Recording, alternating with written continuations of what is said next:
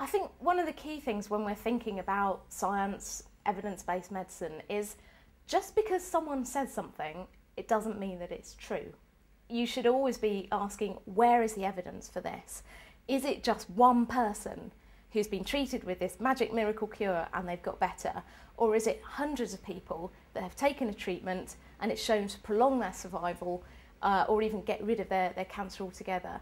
What's the difference there? I'd put a lot of weight on trials that had tens, hundreds, thousands of people in compared to a trial, just a story about one person or a couple of stories. Where's the validation in that? You don't know if these people even really existed. In the UK and in many countries around the world, we have legislation that means your clinical trials have to be carried out in a certain way so that we know that they're correct, so that we know that the evidence is reliable.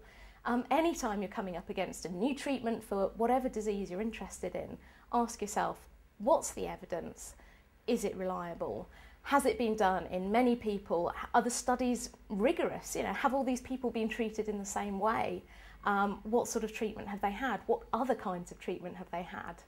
A really fascinating one is where you hear about this amazing treatment that makes loads of people better, whereas in fact they're still all having conventional treatment as well. So, how do we know that it's really making a difference? So I think really the key is to ask simply, what is the evidence that supports what these people are saying? Are there published papers? Are there published trials?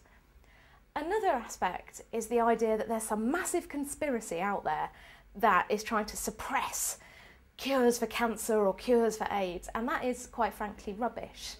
An organisation like Cancer Research UK, we would be thrilled if someone could cure cancer tomorrow. It would be fantastic. We could then get on with trying to prevent cancer and trying to make better ways to treat it.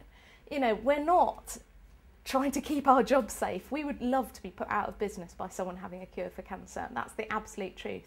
The simple fact is that it's a very complicated disease. Cancer's 200 different diseases. There's no one magic bullet, there's no one magic cure for this disease, and there's certainly no massive conspiracy trying to cover it up. That's absolute nonsense.